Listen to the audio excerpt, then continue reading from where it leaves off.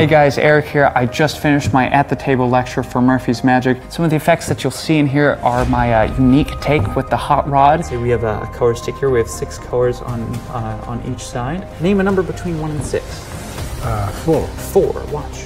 Count from you because you're the coolest guy in the room. 1, 2, 3, 4 lands us right on the green.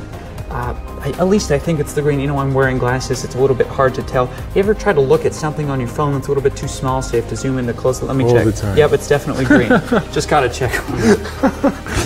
But for the benefit of everybody else, I'll let you take a look at it. You can actually see the moment it turns green, just like so. Now I want to make sure everybody can see this. We'll bring it right up here, okay, just like that. And I'll let you see very fair green on both sides until it becomes It looks like a camera trick when you do it. A very cool triple coin effect that changes the level of your magic and fits right in your pocket. Just carefully. You can actually see the moment. Nice. Coin produced. Chinese coin. Right? But of course, 1 coin is great, but you know what's better? 2. 2 is always better. But you seem like the kind of guy who enjoys 3. 1, 2, and 3. Problem is though, Titanus, these are Chinese coins, right? They're not very common in American society. You know what is though? Silver coins. Silver coins are very common in society. $50 specifically. Well, maybe not so much anymore. They're not really used much anymore, so we might as well get rid of them. It's all in our head anyway.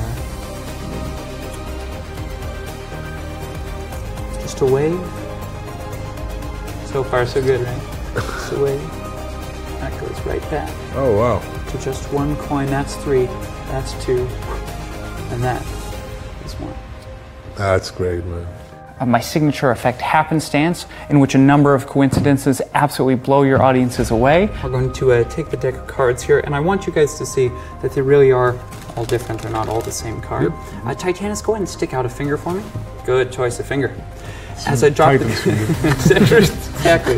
As I drop the cards from hand to hand, I want you to slowly, gently, and perhaps even surgically insert your finger into the cards wherever you feel it is that you wish to stop, wherever you like.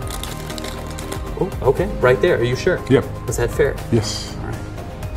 There we are. You can put the finger down now. It's not that kind of show. Now, 1 card before would, of course, been the Ace of Diamonds. 1 card after the 10 of Diamonds.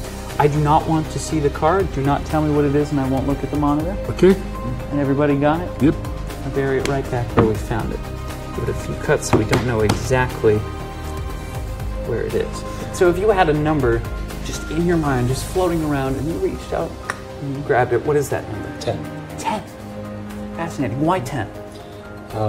Just a very solid, nice, fun number. First time you get into the 2 digits. And binary. Yeah. And binary, 1, 0, right? Mm-hmm. Look, 2 fingers, no manipulation possible. 1, 2, 3, 4, 5, 6, 7, 8, 9, 10 cards removed from the pack, right?